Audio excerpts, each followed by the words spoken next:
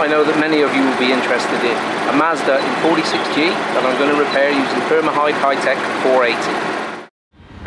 Now we know from experience that this is a tricky colour, and we see huge variation in model to model, car to car, and even within the same car. Looking at it, you might not think that this is a three-stage finish, but actually it is.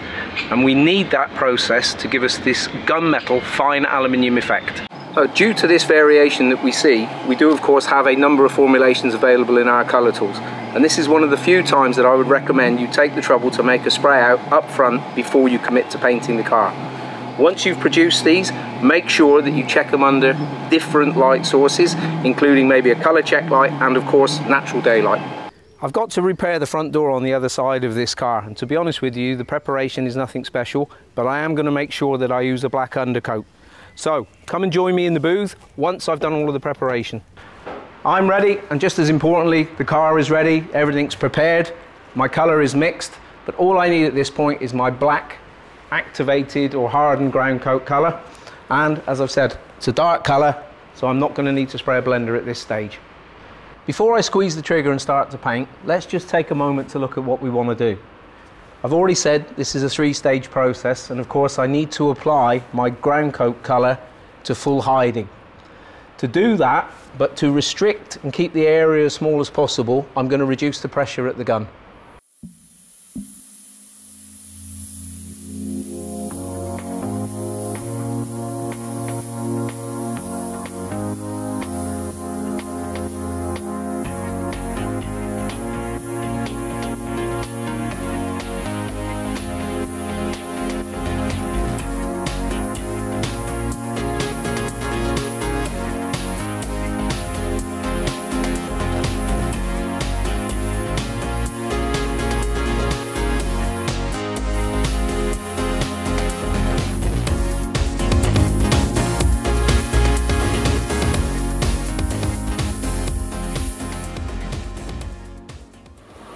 That's the ground coat colour applied. What I need to do now is dry it with a short bake.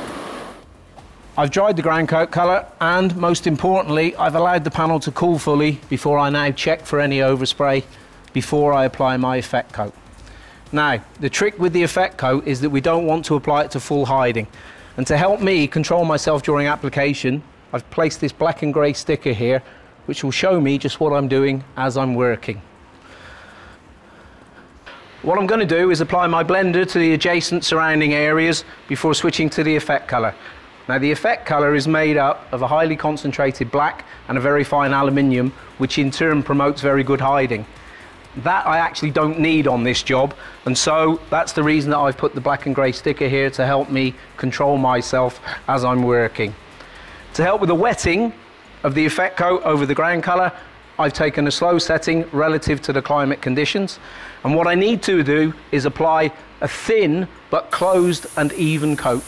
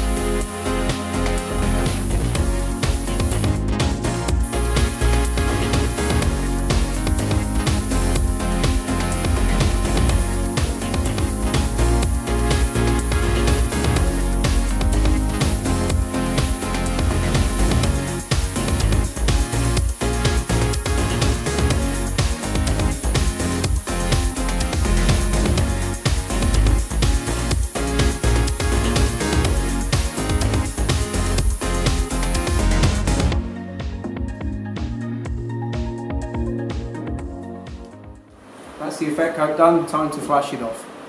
That's everything flashed off now, but before I move on to clear, let's just take a little look here, and that tip that I gave you, not to spray too much effect coat, and as you can clearly see, it's showing through.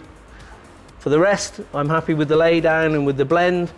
Now I guess it's time I sprayed the clear coat.